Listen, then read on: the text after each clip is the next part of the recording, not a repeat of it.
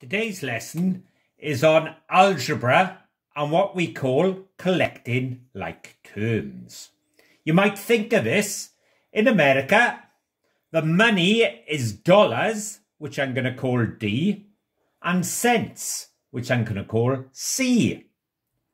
I have $6 and Mr. Malkin gives me a further $3, so I would have 9D.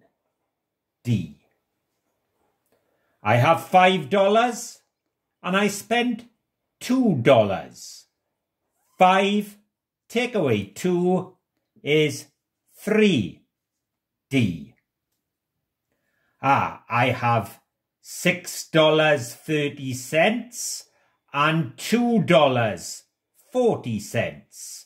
So I need to keep my dollars and cents separate because they're separate coins. $6 add $2 is $8. 30 cents add 40 cents is 70 cents. 80 plus 70C.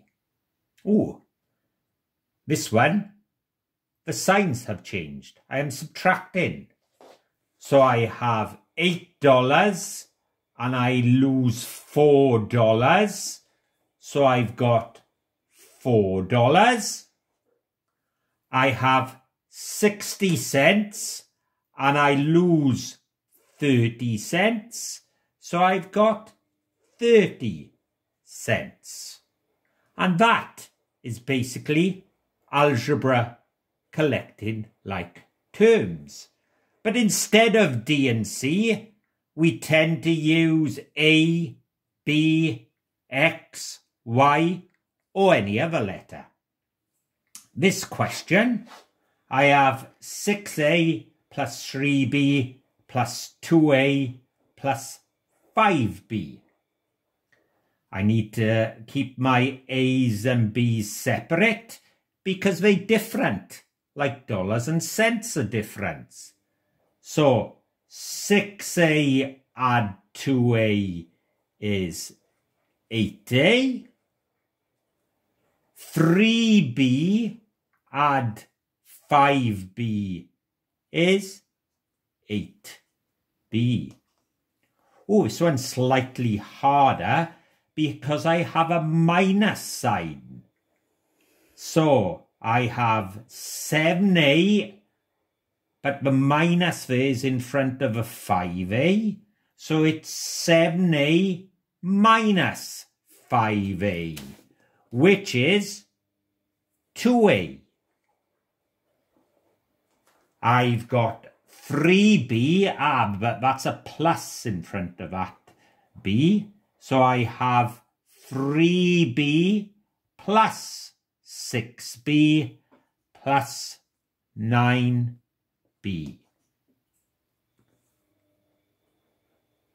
10A plus 3A, 13A. 2B minus 5B. Oh, 2 minus 5. Oh, that's minus 3. 2 minus 5 is minus 3B. Now, one with a bit of problem solving. You add the bottom two squares together to give a square, the rectangles together to give a rectangle above. But those two rectangles will give that one. These two will give this one. This is a more difficult question. So what do I add to 3A to give me 6A? I add 3A. I've got 4B, and what do I... Oh, and that's 3B. Oh, so I have to take away minus 1B. Now these two rectangles give me that one.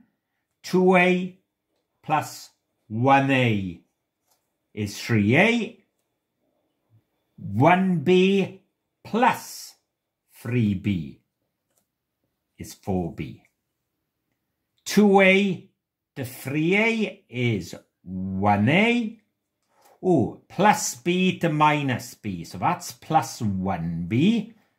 1 naught minus 1. So it's minus 2b.